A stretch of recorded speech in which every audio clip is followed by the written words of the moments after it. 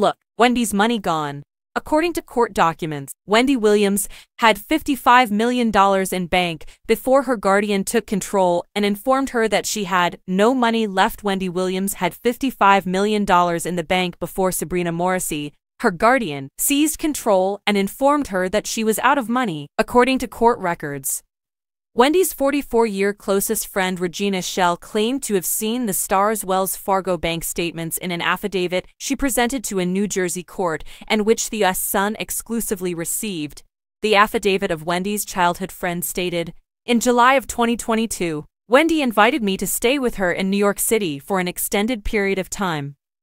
That meeting, Wendy told me she wanted to look into her estate planning possibilities, including a potential move from her present financial institution.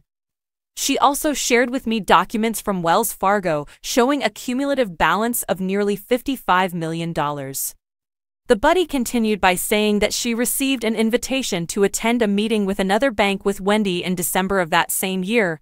Wendy had scheduled an appointment with Bank of America's private banking group, which included the senior vice president, private client advisor, wealth strategy, market director, and several others to outline the best products available, she submitted to the court.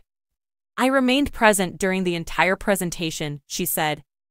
Following the meeting, I witnessed Wendy handing the Bank of America proposals and documents to Miss Morrissey as we were all in the same vehicle drive to the courthouse, she kept claiming.